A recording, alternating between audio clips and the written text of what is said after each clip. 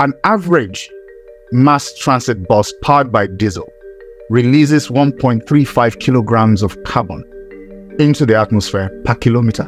The Lagos mass transit buses do an average of 200 kilometers a day.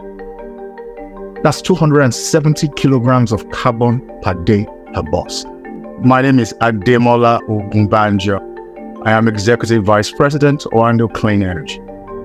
Globally, you would find that the GHG emissions contributions from the transport sector is about 24-25%. That's the global average.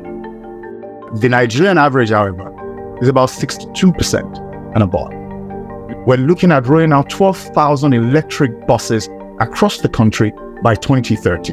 We're only starting with Lagos, recognizing that if we're able to make it work in Lagos, we will make it work across the country. Once we're able to decarbonize the transport sector in Nigeria, we would have made major gains towards the achievement of our net zero target as a nation. And as well, there's a commercial argument for this. There's the need that Lagos State has today that's been put at about, say, 6,000 to 6,400 for mass transit buses within the city. But what we have operational today is less than 900, which means there's a gap of about 5,500. This gap has to be bridged. But what we're working towards is to ensure that the gap is bridged with electric vehicles or other sustainable fuel-powered vehicles that are cheaper than diesel today.